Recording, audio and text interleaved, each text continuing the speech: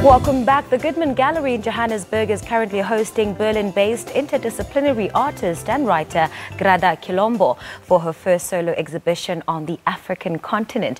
It's entitled Speaking The Unspeakable. Her current project explores the concept of body, voice, image, and staying true to her style of work. She also answers questions of who can speak, what can we speak about, and what happens when we speak. Well, to help us unpack this and have this conversation further, Grada does indeed join us now in studio. Good morning and welcome to Morning Live. Now, for people who've absolutely never heard of your name, who've never seen your work, why don't you take us through who you are and the work that you do? Well, my name is Kilomba and not Kilombo. Okay. As usually, it's also very common that we associate a name with Colombo, as we are so charged, yes, colonially so charged. But Kilomba is a Kimbundu name from Angola, so that's where my name is from. I'm an interdisciplinary artist. I work with different genres and formats, and the base of my work is very much text, and I'm very interested in working and experiment on the performance of text visually and with sound and with installations. Now, this is your first exhibition on the African continent. It is. Why was now the apt time for you to do this exhibition, and what is it about showcasing in Africa that you felt would translate very well with your work and the message that you're trying to put out there? Well, I've been showing and working mostly in Europe, as I live in Berlin, in Germany, and I'm from Lisbon, Portugal. And I've been working mostly in Europe, also in Brazil, because there's a very strong connection. It is very meaningful to show the work in the continent. That also has to do because I just started being represented by the Goodman Gallery, who's really creating a body of artists from the African diaspora. And this is something very important for us from the diaspora living in Europe to have a foot here and to keep working there and here. So when you usually show your work in museums and spaces in Europe, the work is the same, but it has a different meaning somehow.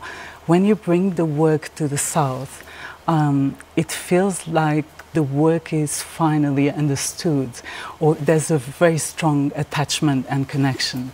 As a black woman, as a woman from the diaspora, I felt it is really a celebration for me just to bring the work here to South Africa. Absolutely incredible. And also to this context. Yes, and I mean, you speak about speaking the unspeakable. I want to talk about the inspiration, and just the driving force behind that message. And I think, in part, I kind of get it because you mentioned being a woman, being a black woman. There's so many things in today's world that we're told to speak up, and yet we can't speak up. There's so many unspeakable things.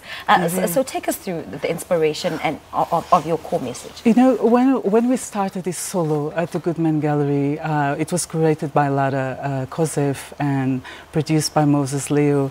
And when we thought we put it in this context of South Africa, which has this history, our collective history of colonialism, a history of apartheid, it was very important. And this is very much what my work has been about. My work is very focused on the coloniality and on the how to experiment forms of decolonizing knowledge, decolonizing the white cube. Decolonizing the mind. Also, but also to occupy and to interrupt this white cube where usually our narratives do not enter, where our narratives are not heard and seen. So we thought, well, if we put a show here, let's call it Speaking the Unspeakable. And the unspeakable as a metaphor for things that we could not speak about. We didn't have the language to speak about. Things that have been too violent to be grasped into words. Things that are too dehumanizing and you don't have the vocabulary for them. So that's the idea of speaking the unspeakable. I'm really just so touched and so moved by just you letting us into your world. The exhibition has been showing at the Goodman Gallery. How have people responded to it? In particular, you know, the different sort of races, black, white, Indian, colored, that have come into the space to sort of explore your works? Well, the response has been quite wonderful. I was not expecting that so many people came to the opening and are engaged from the audience as well, from the media. And that is quite beautiful. I think very much we are in a time historically that we need to use these platforms and really to interrupt them and to bring a new agenda and a new language. And people can connect very strongly with arts and understand the importance of arts to transform. I think what arts is able to give us is to create new languages and visualities and images that usually we do not have access to.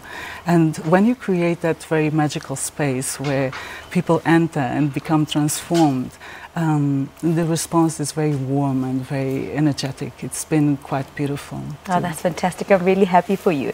Now, some of the themes that you focus on in your work relate to gender, race, trauma, and memory.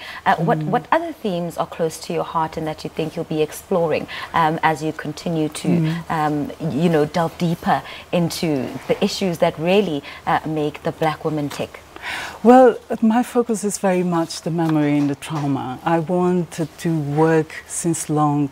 I've been working a lot on that, with that term. And when I use unspeakable, I also use it as a metaphor to trauma. Trauma is a Greek word that means injury or wound. And actually, the history of colonialism and of oppression has not been associated with trauma, with a wound. And I think very much that colonialism is that wound, that collective wound that was never treated properly, and that it always hurts and sometimes it bleeds. And we're always very surprised when it bleeds. Because but actually it is a wound that has never been treated. And this is very much then what I want to explore in my artistic work. I want to bring, to create a platform to this unspeakable, also as a metaphor to trauma, and to explore gender and race and create a storytelling visually and through narrative of stories that were not told. There's a central piece, a central installation in this show that is focused on a woman that was very important to me, called Anastasia. And she was a woman who was enslaved by the Portuguese and brought probably from Angola to Brazil, or she was born in Brazil. We don't really know the story, but she very much symbolizes what you just asked. She's a woman who were forced to have a mask in her mouth and not able to speak. Yeah. And this is exactly what this show is exploring, what we can speak about. I wish we had more time. Unfortunately, we are out of time, but thank you so much for making the time to come to the show. Thank you so much for having me. Work. That's Berlin-based interdisciplinary artist and writer Grada speaking to us about her first solo exhibition in Africa called Speaking The Unspeakable. That's currently showing at the Goodman Gallery here in Johannesburg. All right, for myself, I will say goodbye, but I will hand over to Simpiwe, who will also say his goodbyes. We'll see you again tomorrow. All right, let's take a final look at the batch of tweets that have been coming through this morning. We asked you to share with us some of the stories that caught your attention the past week. Let's hear what you have to say about them. Mtunzi says, yesterday the leader of the ANC was in KZN, but the provincial leader chose to be with Jay-Z. That's Sihle Zigalala. Ruben says, I was surprised when the ANC presidency talked about bringing Julius Malema back to the ANC. As what? To take over the presidency of the ANC? Well, he's now better off at the EFF.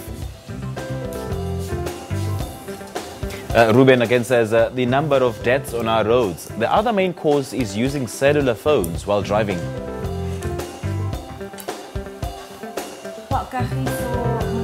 Says Australian bullies and their cheating tendencies. Another Obama says, for SFM pulling Sakina Kamwendo off air halfway through, that was heartless. What goes around comes around. One day is one day. Mr. Icon Gauteng says, I'm saddened by the way radio stations go by just reshuffling people without proper consultation. Some of the presenters are left without jobs. That's bad indeed. Hashtag radio reshuffle. And Titelo M says, a vote of no confidence motion in Athol Tolip. Tembiso says the shuffle chaos at Nelson Mandela Bay Municipal Council meeting. The councillors need to stop being selfish and start thinking about people who voted them into those seats. We need a better South Africa. Also, the number of deaths due to accidents in a few days is saddening. All right, with that last batch of tweets, we thank you so much for having shared your thoughts with us, and we thank you for watching till this far. And we'll do this thing again tomorrow, Indeed. Bright and early, 6 o'clock. Indeed, we'll be with you again from 6 to 9 a.m. Thank you so much for having tuned in. For now, we do play you out with the AB Crazy, who I've dubbed AB Baby.